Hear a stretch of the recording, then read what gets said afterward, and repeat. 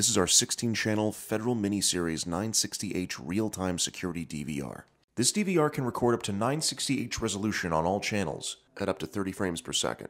This self-contained DVR supports up to one SATA hard drive with a maximum capacity of 4 terabytes and comes with a pre-installed Linux operating system and an easy-to-use interface, which requires no additional computer to run.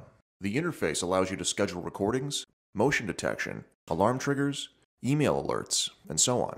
Once set up, this DVR can be accessed over the internet using a smartphone, tablet, or computer.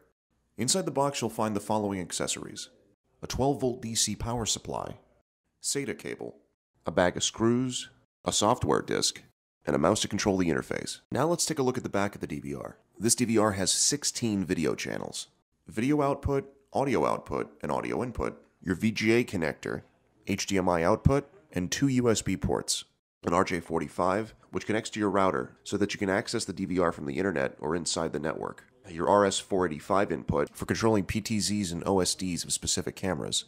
This is your 12-volt power input and your on-off switch.